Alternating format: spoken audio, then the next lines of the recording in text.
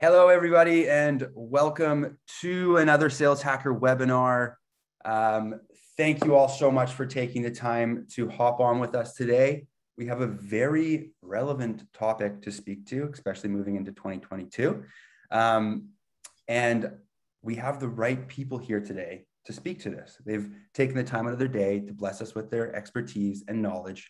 So I'm super excited to learn. I'm here to learn from these guys. And share any kind of my own insights as well. My name is Mikey Harrison. I'll be moderating the conversation today. I'm the partnerships manager at Saleshacker. So everybody, thank you so much for taking the time to join us because we do all of these for the community. And I'm really excited for an awesome conversation.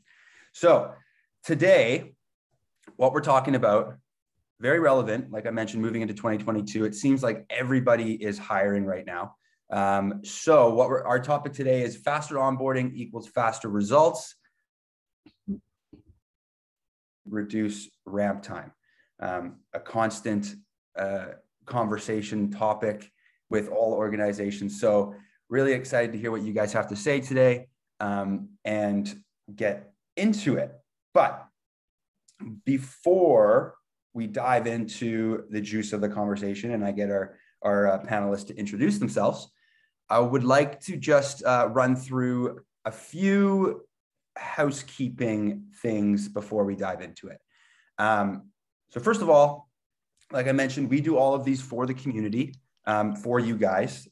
So please, we always love to know who we're rocking with today, who's hanging out with us today. So please drop your name, where you're calling in from, your job title, LinkedIn profile, whatever you want in the chat so we can kind of start to see who's hanging out with us and get the banter rolling with everybody in the chat there. So please let us know who you're from, where you're calling in from. That would be fantastic. We got Clay here from Chicago, John from Edmonton. Great stuff, guys. Thanks for joining us. Sweet. So that's that. Thirdly, I want to just remind everybody that we all know you're all very busy. It's an hour of your time is a good chunk of your time. So we obviously would love if you guys hang with us for the entire hour. But if you have to jump, no worries at all. We are recording all of these webinars, and we will send you a recording of the event, post-event, through an email within about 24 hours of the event. So no worries if you miss anything and you have to jump off. We'll get that over to you. You can catch up on anything you missed, share with your peers, colleagues, whatever you want to do there. So that's all good. Okay. Thirdly, and last but not least, if you look at the bottom of the chat, actually, I've got two more things. Sorry about that. If you look at the bottom of the chat, there's a little blue kind of box that says, I think it might only say panelists for you and attendees for the attendees. If you click that and change it to host and panelists and everyone, then the reason for that is our panelists will be able to monitor the chat as well as the Q&A, just in case. I'll be monitoring it quite thoroughly, but if I miss anything, they might be able to hop in there and grab anything that I might have missed. So please change that to everyone, host and panelists. That would be fantastic. And then the most important one, the chat, we ideally will have a bunch of banter going through there. So if you have any questions that you want to ask this panel, please drop them in the Q&A, not in the chat. If you look at the bottom, there'll be the Q&A little box at the bottom of your screen. Any questions for these guys? This is your chance to ask these thought leaders around anything that you're curious about. So please throw them in the Q&A, not the chat, because I can lose some stuff in the banter in the chat if you have any questions. Okay, I'm sorry, that was boring.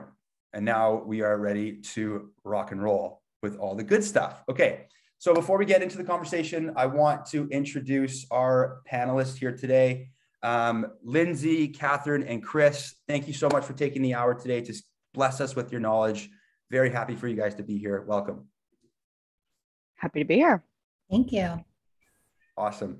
Cool, guys. Well, before we go into the conversation, I do like to get a bit of background on each of you guys so we can get a bit more acquainted and kind of get a bit more, get to know you a bit more for our audience. So Chris, I'll start off with you. Chris, the Director of Sales Development at Ambition. Do you please just give us a bit of background on yourself, who you are, where you're coming from? Yeah.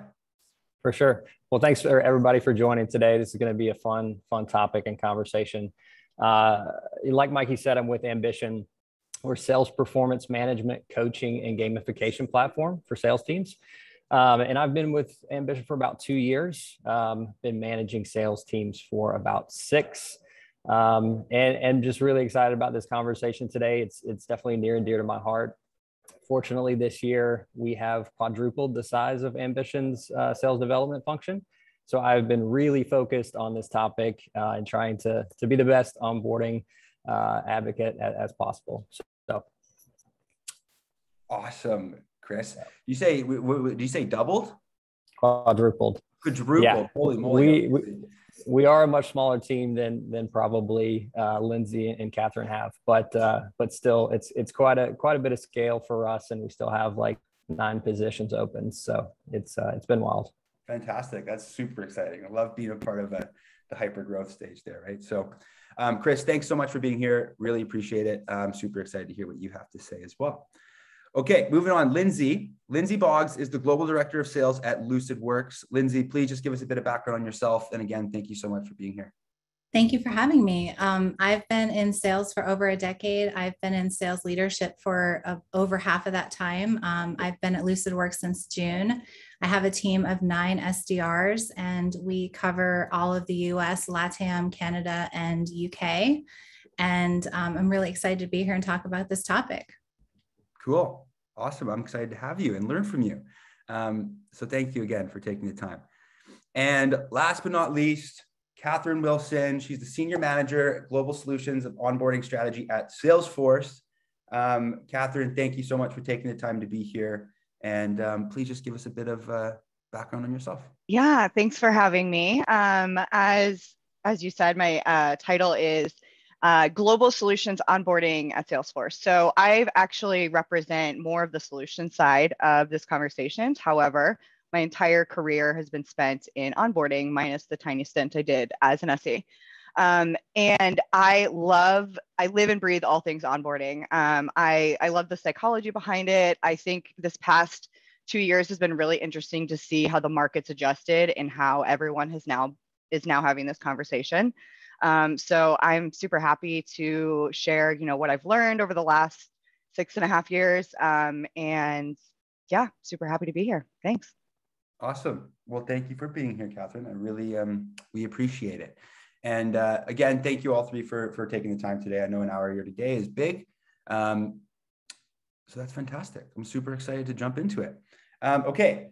So before we launch and dive into the conversation, we're going to have a very organic conversation. And everyone, remember, we do these guys for you. So if you have any questions, this is your chance to throw it in the Q&A and ask these panelists. Plus, we always find that drives the most engaging conversation. So please, any questions in the Q&A? Fantastic.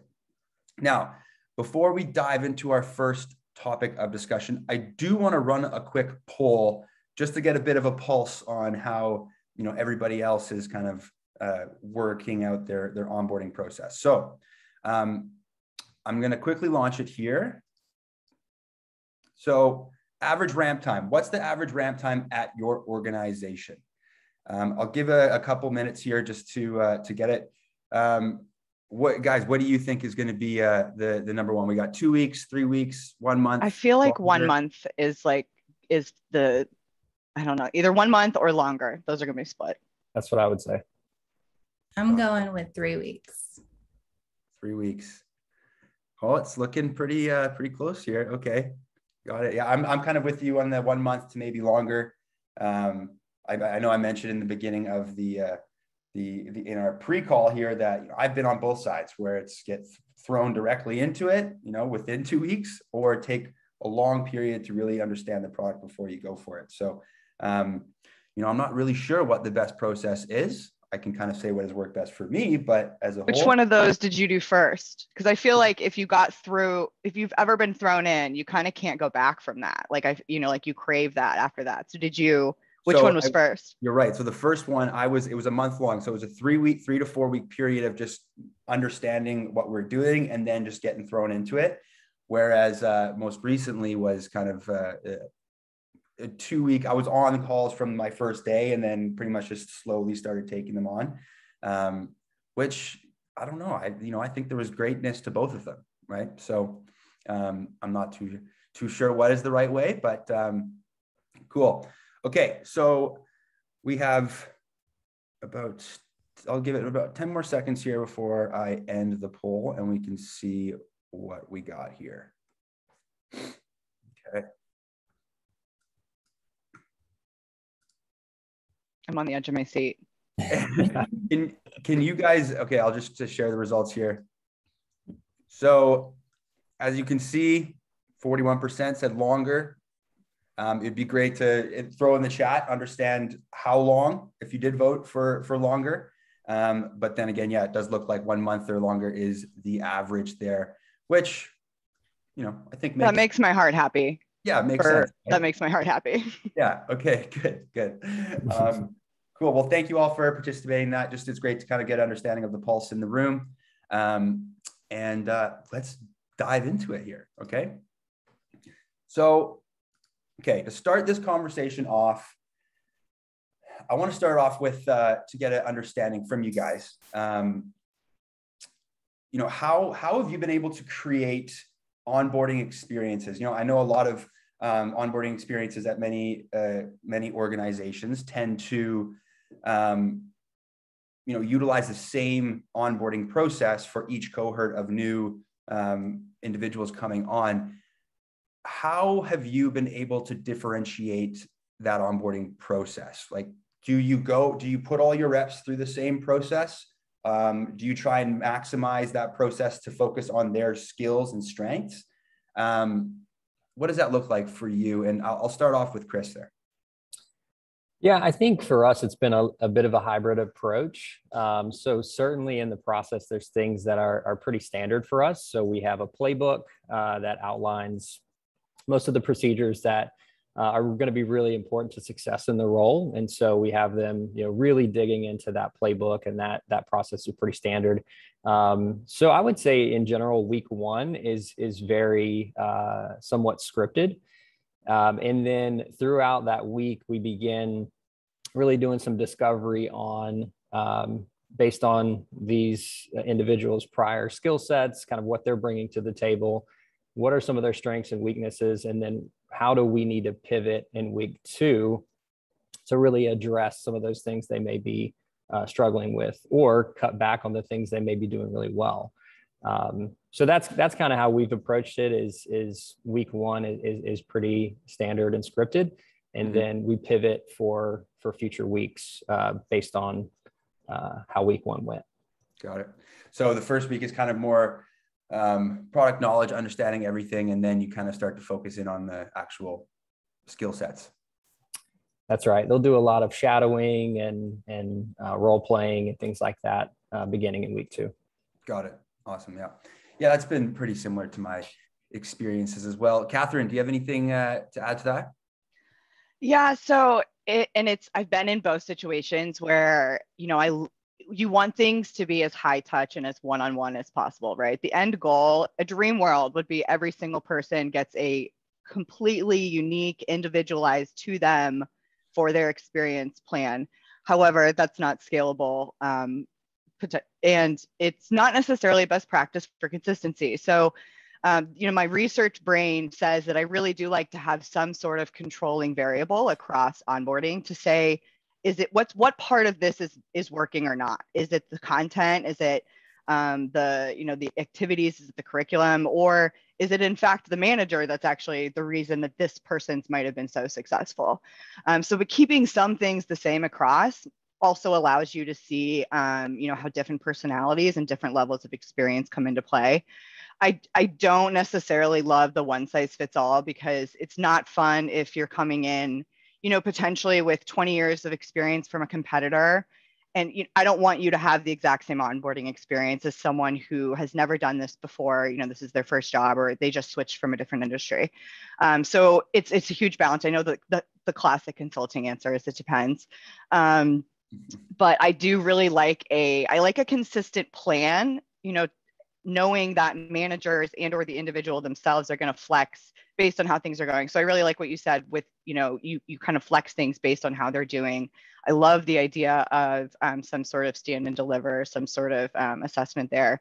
I think keeping the curriculum constant, but then allowing, the use cases or the feedback or the style to flex based on the individual is really where you hit the sweet spot. Cool. Yeah. I think that's a great approach. Have you ever, so for one time for me, I was like tested on almost like a weekly basis to see where I was at almost. Have you ever utilized something like that? To me, that's like way overkill for so many reasons. One, my first question is, I would love to see what they did with that. What were they, where did that data live? Did they ever use it? Were they ever looking at, the answers? It's the same with, weekly feedback or daily feedback. If you're not going to use it, don't ask for it. And two, man, I bet you were so fatigued. And so, knowing like when the end of the week came and you knew it was about to happen, like that's such an unfortunate place to be in during this experience. So I'm there for testing only when it makes sense and when it's to prove that a certain behavior has been reached. Not at all for, I don't know. I might not be popular in that opinion, but for me, like in onboarding and in enablement, I'm very picky about when I choose to test and assess. Got it. Yeah. Like it was an interesting process for me. Coming out of it was because it was my first job out of university. So I was like, hey, I feel like I'm kind of in university for the first month. Yeah, it probably felt like university. But it did work. I was really. I was going to say, did you retain it? By the time I was on calls, it was there. Everything was kind of pretty locked in because I put so much energy into it. But I've had other processes that might have been better for my skill set per se, right? Lindsay, I would love to hear your thoughts on, the onboarding process and kind of what that looks like for you guys. Yeah, it was interesting with my onboarding process. We had 2 SDRs start with me on the exact same day. And so I like to know everything before I onboard people at the same time. So it was a little bit like, oh my gosh, I'm not in control. I am not onboarding them. They are onboarding with me. So once I got my feet under me, I was able to onboard the next class of people. And I felt more in control, if that makes sense. But a typical onboarding experience, I like to do low-hanging fruit the first couple weeks. So I like to make them feel like they're moving the needle on things they can control, like doing personal branding right out of the gate, doing LinkedIn makeovers. I'm looking at my sheet right now. Learning business acumen. So a lot of the people that we are hiring are right out of college. So learning things like technology, just overall technology, how computers work, little like big things like that. Understanding technology as a whole and just trying to move the needle a little bit at a time versus learning Lucidworks as a whole, because putting them on Gong right away could be completely overwhelming if they don't understand the words inside of Gong that they're learning along the way. Teaching a class just on acronyms of what they're going to be hearing the next several weeks, because I realized my first job out of college, the first week, somebody sent me an email saying, could you please send this to me EOD? And I was like, what is EOD? And I got scolded for not knowing what EOD was. And I'll never forget that. Little things like that. You don't know what EOD means right out of college. And so I have to remember where people are coming from and put that lens on. Yeah. Especially in this tech world, the acronyms are endless. So, those TLAs really kill you. Exactly. There's probably a bunch out there right now where I'm just like, what is that? And I've been in this world for a while, right? So it's like, I totally get that, Lindsay. So I did, in our poll, we did get a few answers that said 2 weeks in terms of, onboarding process. What are your thoughts on that? Do you think it's like, that's way too early, or do you think there's some benefit to, hopping on and getting thrown into the mix to kind of start getting reps in. Chris, what are your thoughts on that?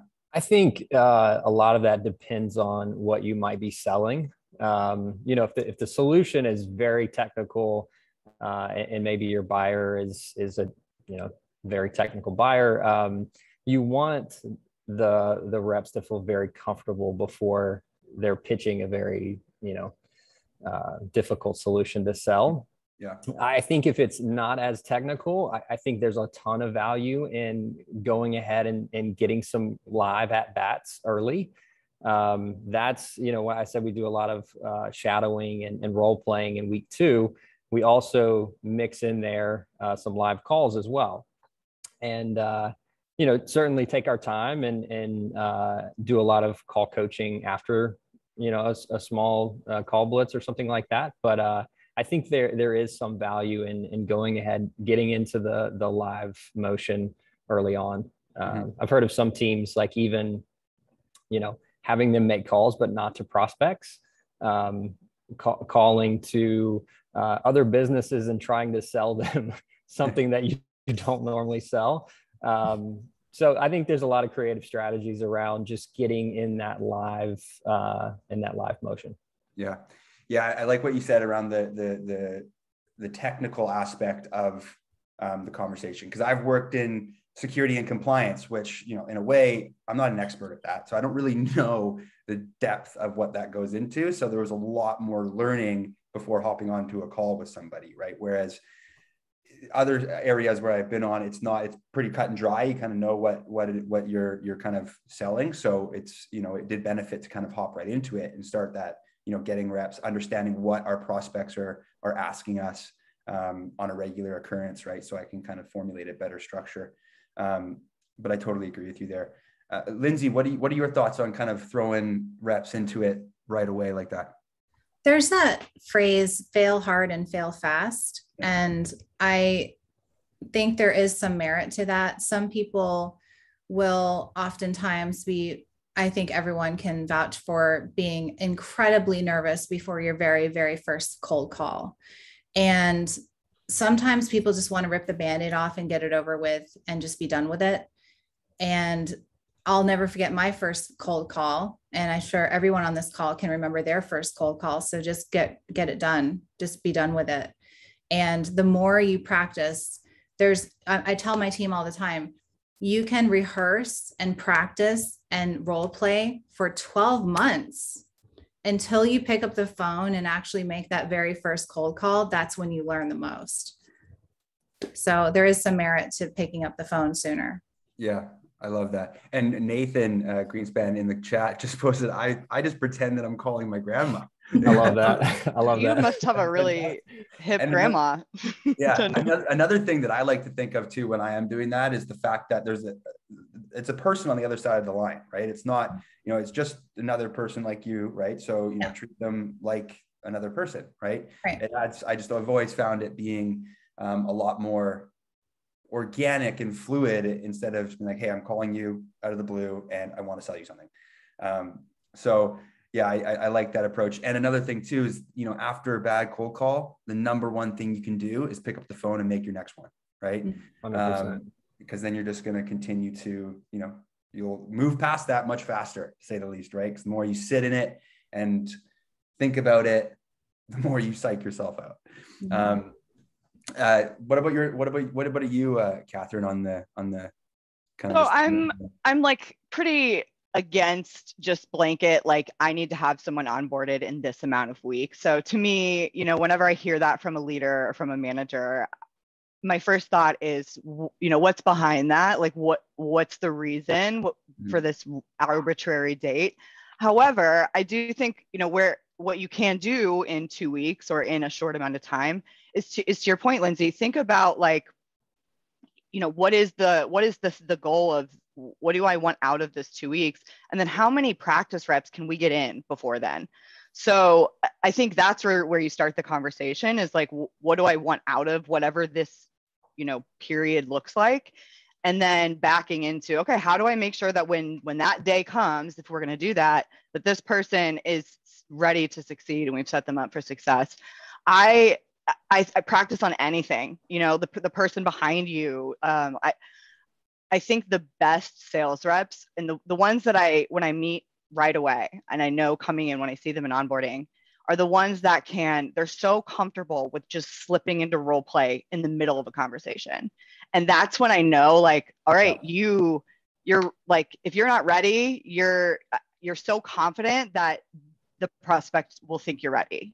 Everyone will know you're ready. Yeah. And so to that point, it's once you understand what you want out of it. If it's 2 weeks, okay. So is that a cold call in 2 weeks? Are we having a first opti meeting? Are we doing like what is this? And then backing into that to say, let's get you as many at bats as possible. That's really the name of the game with onboarding, is low risk, very, very, sorry, I should add that asterisk, low risk at bats. I'll say my first day at Salesforce as a solutions engineer, I went to go shadow, which is hilarious. You don't shadow like a trade event, shadow a booth. And you don't shadow a booth. I'm laughing because literally people were walking up to me asking questions, and I'm like, hi, it's day one for me. So by the end of the day, I mean, I said a lot of lies on accident, but by the end of the day, I'd memorized the guy standing next to me's pitch and was able to give it, and was able to, ruminate it on the way home and learned what I was actually saying. So it's possible, like, the worst thing that'll come out of throwing your feet to the fire is you get a little bit burnt. But if you can't, like, I think that's also a really good, and I'm not saying we should haze people. I'm not throwing that out there, but understanding how someone reacts to that situation, to that very first time, is really telling too. So I definitely don't recommend putting people in uncomfortable situations just for the sake of it. Yeah. But it's really not that scary once you're in it. Like you said, Mikey, we're all just talking to people who have a job just like us. Yeah. Yeah, no, totally. And to add to what you just mentioned there about, a booth, and Jamie even mentioned it, a booth is one of the best way to workshop a pitch. That couldn't be more true. I remember my first time going to a conference, and it's like in that one day, I did the pitch maybe upwards of 250 times. So then you start to kind of alter it to be like, okay, what worked and what didn't? Okay, this is much easier, much more succinct. And then you kind of start to do that. And then once I went back to an office, it was kind of much more, structured, and not structured, but just clean cut, right? And it's like point, and just much more effective, right? I think I told someone at that time I was working in our small business segment, which was like companies with 500 employees or less.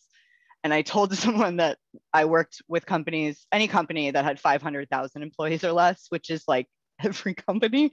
Yeah. So it just, you brush it off. It's low risk, little, like, diet sized at bats with low risk is the best way to do anything in 2 weeks if you have to.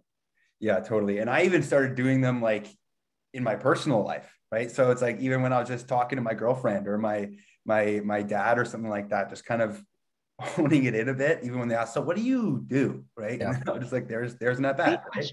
Yeah. Great question. That's one thing I tell my reps all the time is maybe when they get to week 3 or week 4, they feel like they start knowing the product really well. They start using a bunch of jargon.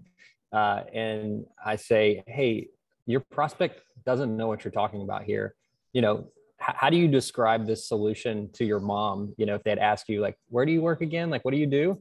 That should be a little bit closer to what your pitch is than all of this jargon. Totally. Right. I couldn't agree with that more.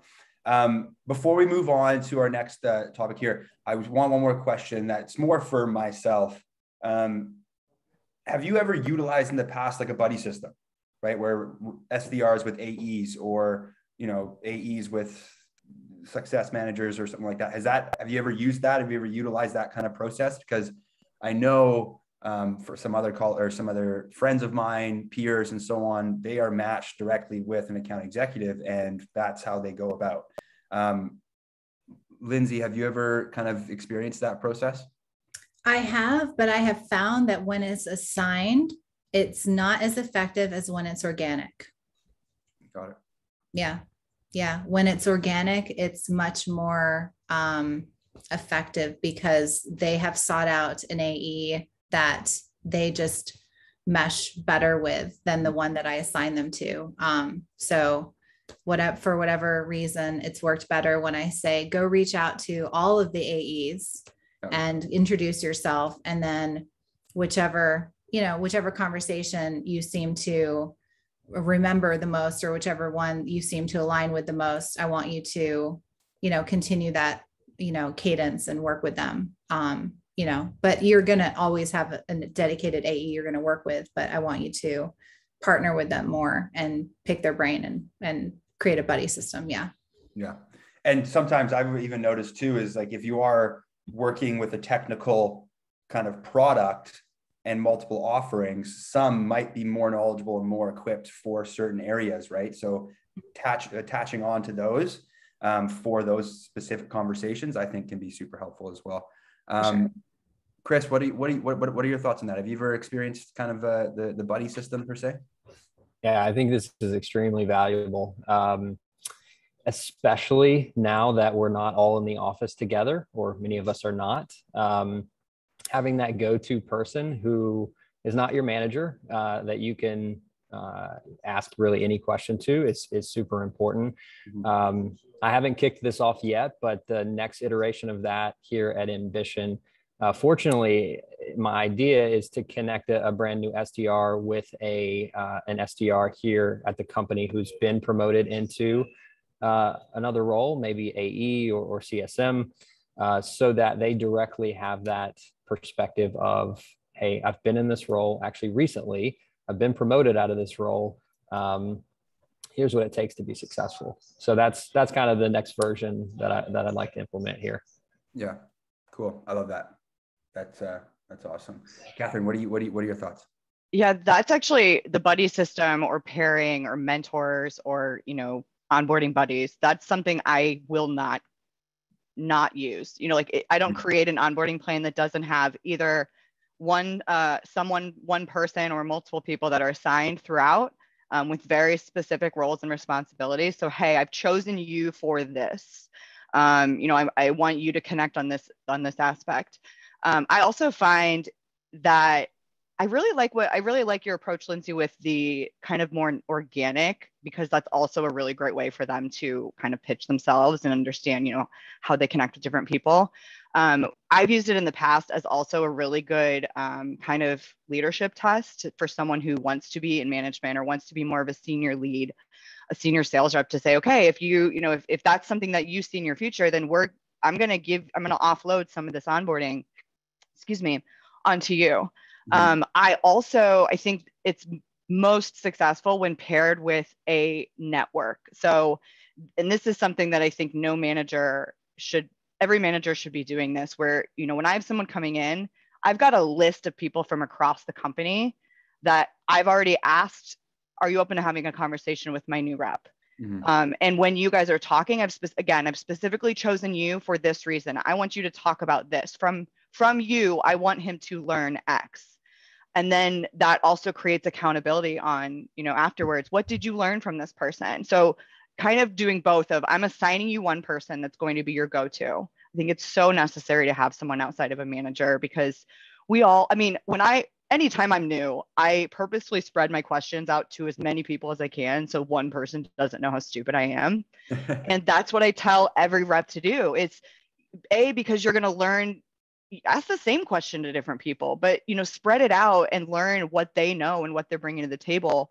It then creates this organic network that you have for the rest of your career. So to me, it's when you put those two things together, the buddy system. I love the cross-functional buddy systems of, hey, I want you to shadow an SC, I want you to shadow a CSM, because you need to know what happens when the account's in red or when the account's in trouble. You need to know what happens when you punt the ball over here. You need to understand why product tells you not to say this thing that you always want to say. The wider that they can have roots in, the earlier, is also what will keep them more actually committed to the company too. Mm-hmm. Yeah, and utilize the assets, right? People are there to help.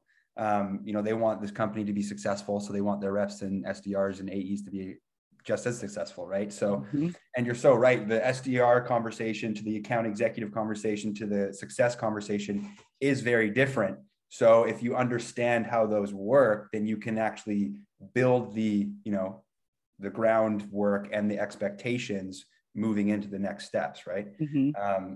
We've also, in the in the commercial space where, the deals are a little bit smaller, one thing I've also seen really well done, one of my favorite RVPs, it was understood that if you were a formal onboarding buddy, you would be splitting deals with your onboarding buddy and, for a certain amount of time. So it was a way to make sure that the opti doesn't fail. It's low risk. We've always got, a safety net here. This person is financially getting something out of helping. They've got skin in the game too. So they don't want to see this fail. And doing that slowly, tapering that off so that A, the risk is low, B, they get a chance to shine too. I think some people kind of, shy away from, I don't want to lose any of my commission.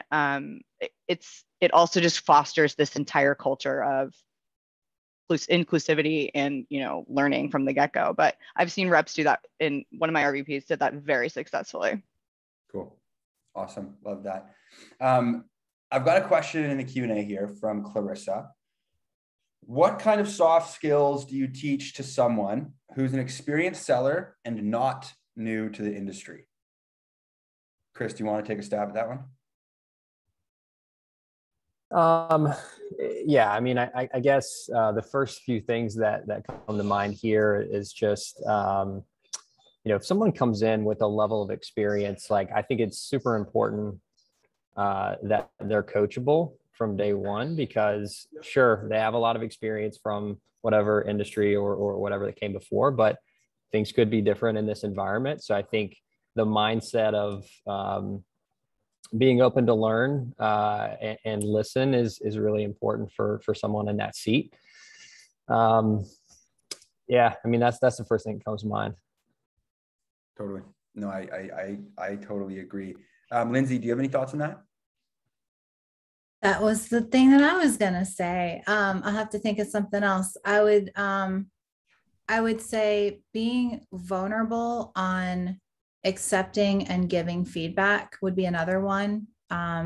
Being able to show up to a call review and know that it's a safe space, and knowing that we are all in this together, and being able to bring a call, digest it, understand that it's a safe space, and being open to feedback and receiving feedback and giving feedback as well. Mm-hmm. Yeah, totally. Catherine, anything on that one to add?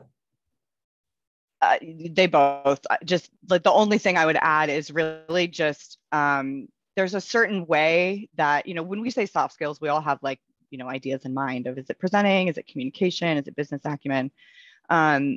Every company has their flavor of doing that, and that's really what you're there to learn. So I think it's important to have a healthy dose of acknowledgement that the reason we hired you, the reason we are expending, the cost of onboarding you as a person, is because you're experienced, and we acknowledge these things about you. However, there's a way that we like to do things here. I'm not saying your way is not valid, but again, there's a way we like to do things here. We want you to be open to that. Have a healthy dose of bringing your experience in, but I think that's really the way I've framed soft skills in the past with folks who, come in with more experience than I have in years of being alive. And so that's really my way of kind of coding that is, but I think what soft skills, it's really, presenting. They're now the face of your company, the face of your product. So can you have a lucid conversation, an independent conversation with a goal and an ask afterwards? And just really how your company does that is the only difference between all of this, right? Yeah. Totally. And that's the thing too, as an SDR, you are the face of the company, right? You're the first interaction that they're having. So, you want that to be as impactful as possible, right? Okay. I want to talk about the tech stack when onboarding. Okay. So I know this is super crucial, especially in this hybrid world, right? Working from home. I feel like the tech that is used for onboarding is even more so than it was pre-pandemic. So I would love to, I'll start off with you, Lindsay, because I know you mentioned, using Gong and throwing your reps right into that. What does the tech stack look like, for your team to help aid the ramping period? How important is the proper tech for your reps when onboarding them? Yeah, it's definitely very important. We use Gong, like I mentioned. We use something called work patterns, which helps with onboarding, tracking their assignments that are due, tracking tasks that are due, tracking our one-on-ones and our staff meetings. We have a sales automation platform, of course. We have Salesforce, of course, and Asana. So lots of different tech stacks that we have. But I would say the norm is that we use them on a consistent basis, and frequent feedback is also important for me. And that's how we use work patterns. And definitely daily check-ins, daily huddles, communication is key. Got it. And do most of the, when you're bringing in a new cohort of reps, do they all utilize the same process and the same kind of stack throughout that? Yeah, yes, they do. And my ultimate goal is to bring in SDRs at the same time. And I would be curious to hear from Chris and Catherine too, if you bring in cohorts at the same time. I really prefer to bring in people at the same time versus hiring a one-off, because it's so much easier to bring in people together versus a one-off. So it's curious to hear from them as well. Cost the same amount of time. Yeah, exactly. And then you also have that, that you have somebody in the same position as you can kind of go back and forth with, try and kind of have a buddy. Like the buddy system, except at the same level, right? Yeah. Chris, do you have any thoughts on that? Yep. It's if you have the luxury of bringing people in cohorts, like definitely do that. To your point, Mikey, like the camaraderie that's built is so crucial there with that class. And then we will use that to like run competitions and whatnot. And like say, okay, well, you guys are a team now and you're going to be competing against some more veteran reps and we'll make it even. But yeah, it goes a long way for them to have that buddy system early on. Mm-hmm. Yeah. And I've always been a very competitive person growing up playing sports and all that stuff too. So I definitely thrive when I have, someone to work against, but also, it's not all competitive. We all want to be as successful as possible, and you want your peers to be as well. But having that extra kind of push, we're all seeing each other. How many meetings have you booked? I booked this. Okay, I got to ramp it up here, So it's good like that. Catherine, what are your thoughts there? I love a cohort. I live for a cohort. I've, for so many reasons, the camaraderie 100%, the scalability 100%. And we're talking about people getting at bats at sales. As an onboarder, I also need at bats to learn. So the more people or kind of, micro experiments, kind of guinea pig groups I can do to learn from, the better. Because the one-offs I don't know if their experience is different because that's them. I don't know if it's because of the time of year. So I love a cohort.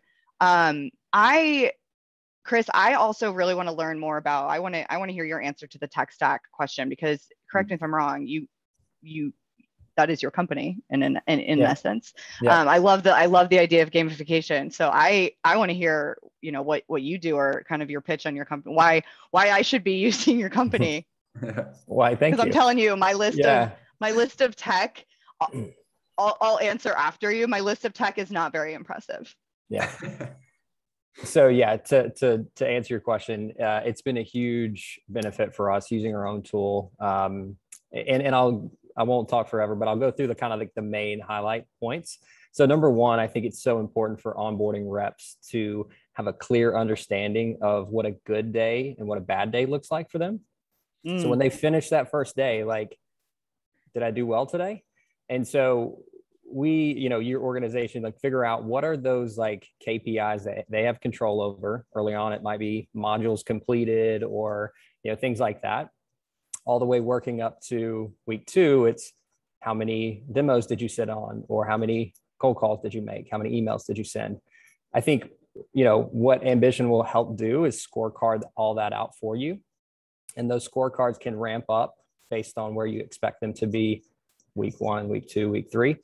And so it gives that clear picture on a weighted scale of 0 to 100 And you can put multiple metrics in there on what a good day and what a bad day looks like. So they're shooting for 100 score on their scorecard on a daily basis. And so that's the first thing, is just being really clear about what good looks like early on in the role.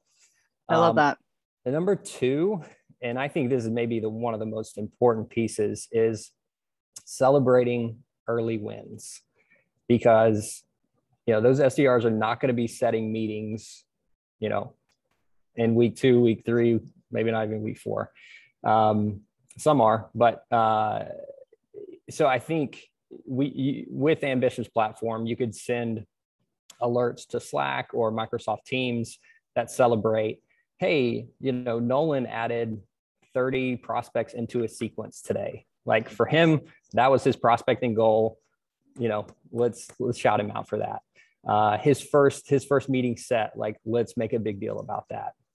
First pipeline opportunity. And so celebrating those wins early on, because Mikey's point earlier, you can go for a week without setting a meeting, and you start thinking in your head, maybe I'm bad at this. Like, maybe I'm not cut out for sales. But those little wins that you celebrate are going to keep them in the game, keeping them wanting more. So that's the second piece. And then the third function of the platform that's super beneficial is the one-on-one coaching platform. So it's going to help document those conversations, track progress over time, and just making sure that the rep is having that good one-on-one time with their manager. And to Lindsay's point, like, we integrate with Gong as well, so we could pull in those call recordings so that you can coach live within the platform. It's like a container that I really like I love what you said at the beginning about, it's so important to know what a good day and a bad day is. And the idea of like a tech platform, or just, whether it's someone telling you on a piece of paper, or just something that says, this is what you're supposed to feel like at the end of the day if you've done these things, and that it tracks that. I think, like, when I think about tech, that's one of the things that you guys have mentioned. One, Gong being able to service like okay, how do I actually perform as a sales rep? I definitely rely heavily on, especially in this remote world, like a virtual stand and deliver, right? Like, I think we use Level Jump. I'm not entirely sure why we as a company decided to make that choice. Also, like, just asterisk, safe harbor, I represent no financial statements or whatever of Salesforce. No idea why it allows us to say, hey, we're going to do a practice scenario. It's not just going to be, and we're going to record it, and we're going to put it in a place where other people can see it and comment on it. So some sort of stand and deliver is huge for us. And then I'd be interested to hear how you use Salesforce. Lindsay, I've used it not only for tracking activities and just showing them literally this is where you're going to be selling and how you're going to be living your day, but also as a learner CRM. So whether it's Salesforce or a Google Sheet or Excel or some sort of document, whatever the tech is, the thing I want it to do is catalog who are my onboarders, and what's their progress like over time. So if, when did they start? When are they, what's the date they're supposed to be hitting certain milestones? Have they done those? Have they not? Kind of as a collective, if a manager wants to pipe in and say, hey, Mikey, I shadowed a call you were on last week, and I saw you did really well. How long when did you get hired? What have you done? Or vice versa. Mikey, I shadowed a call, and man, I really think you could use some more practice in this, and going back and looking at that record and saying, oh, well, he spent like 16 hours in presenting with a purpose. I think someone needs to talk to Mikey about presenting with purpose, that kind of stuff. So just the tech for me is really like, does it do something that I need it to? Does it facilitate a conversation, and does it track that conversation? And to your point, assessing, someone's performance or someone's progress. Yeah. But as I mentioned, my list is very, Salesforce, Google Sheets, or we use Quip, which, allows you to be collaborative.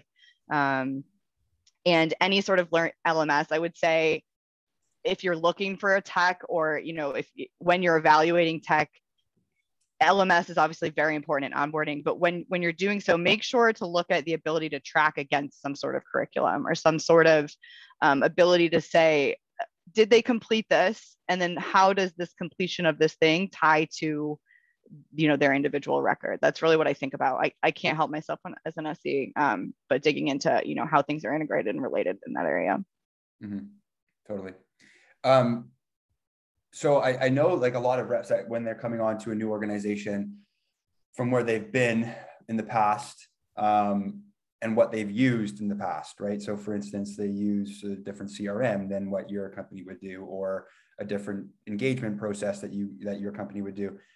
Have you ever made exceptions to bring on tech for those people that, are used to using this and will be probably like ramping and performing quicker because they already know how to utilize all of that tech outside of what you currently are using? Or is that a no-go at your work?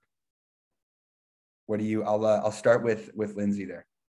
I have a situation right now where somebody has been used to using a certain platform where I'm evaluating it because of that, but I'm not discounting it at all because I think it's great. I'm evaluating it, and it's because of this person that I'm looking at it. So we might actually end up going with it because of this person's experience with it. So I'm all about listening to my reps because they're the most experienced with what's out there. Yeah. And I think also even in this, like, again, in this remote world, onboarding has become quite difficult too. So I would think that maybe that could play a role into kind of opening up, the horizons to potentially new tech that has been used, lesser involvement per se in terms of teaching the tech on how to use it, and more on kind of, okay, here's product, this is what we need to do, and this is how we're gonna go about it. Chris, do you have any thoughts on that? Never encountered that scenario myself, but like Lindsay said, I'd be open to it, depending on the type of solution. It would be hard to make big changes to tools that are really embedded in your process, but if it's a lighter weight tool, potentially, yeah. Got it. And I'm assuming, Catherine, that you're probably on the similar boat as Chris. No, I would say, I like cringe when I hear that from, the position that I've kind of been trained in and spending 6.5 years at Salesforce. There's like absolutely no way that we would, adopt something because of one person. 100% open to like, oh, what's the benefit of that? But the likelihood of that reaching the level of procurement is nothing. And more than that, I guess there are massive security implications when it comes to something that's not licensed or not, vetted by. So for those reasons, I also, being like a security compliant data nerd, my skin crawls a little bit when I think about like someone deciding to, run a call or do anything from their own personal account from something. Super open to, oh, that's, from a doing my job better day to day. Did that thing help you do this, track your activities better? If it's licensed, cool. That's great if it's vetted, but yeah, that's a no for me, dog. Yeah. No, I love it. And I get it. I agree. Right. The only reason why I asked is I had a conversation a couple of weeks ago with a colleague or a peer of mine, and a big deciding factor on going with a certain organization was the tech that they were using. Right. So I was like, okay, well, what if this rep is very, you really want this person on your team, but the other company wants them as well, and they have the stuff that they're used to. So I just wondering if that's ever kind of come up in conversation. But like, put yourself, I guess, as any business owner. Yeah. Maybe this is why I'm not a business owner. Any business owner, if I have a sales rep who's kind of giving me an ultimatum from the get-go of like, hey, I'm going to go with this other company because they use this tech that I'm used to. Like, if that is so important to you, that's great. And you have every right to make that decision for, you coming to my company. However, this is the tech that I have chosen to purchase as a business owner is not up for negotiation. I guess when we're recruiting is more my response to that. Yeah. And you know what, I'm with you. I'm on the same page. And also, for we're me, adults. Very right. For me though, it's like the more tech and more stuff I'm actually familiar Yep. with and can use, the more valuable I am. Right. So You're going to pay me to learn this. Cool. exactly. Great. And the more knowledgeable I'm in within the space too. Right. Because especially in this, sales tech world, you might be selling to a lot of the customers that you're actually using. Right. So it can really help there. Okay, we got 5 minutes left, guys. And I do want to hop on to one kind of topic on the feedback aspect and, how you guys go about that within your org to provide that constructive feedback to your reps, and then also reps to their colleagues. I know feedback is everything in terms of onboarding people. I've been in both sides where I had over feedback too much, and then some where it was never even there. So I didn't really know where to go. How have you created a culture for productive feedback for your reps, within your teams and so on? Chris, I'll start with you there.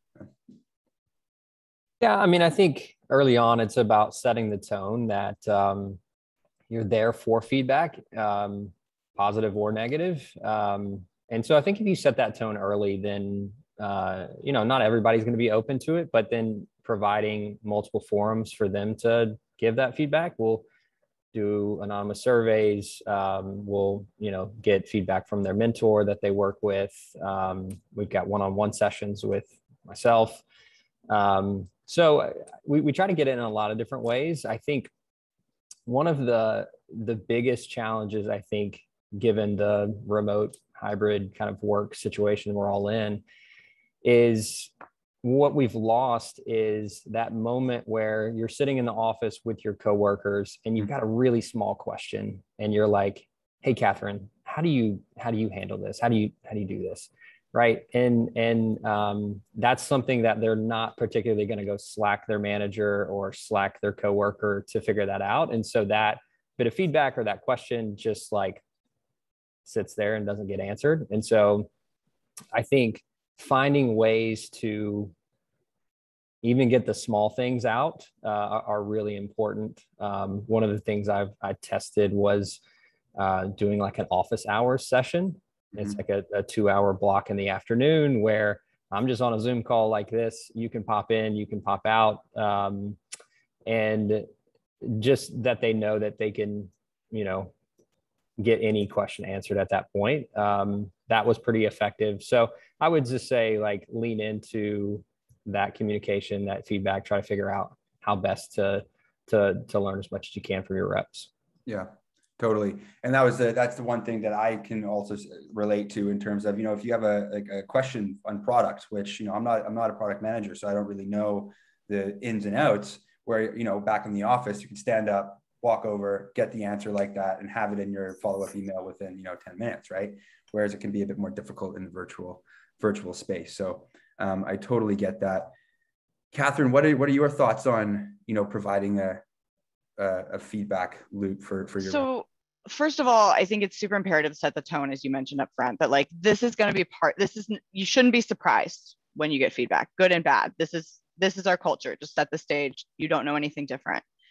But two, it also means that you have to give guidance to the company or to the team who's going to be giving feedback on this is what good feedback looks like. This is what productive feedback looks like.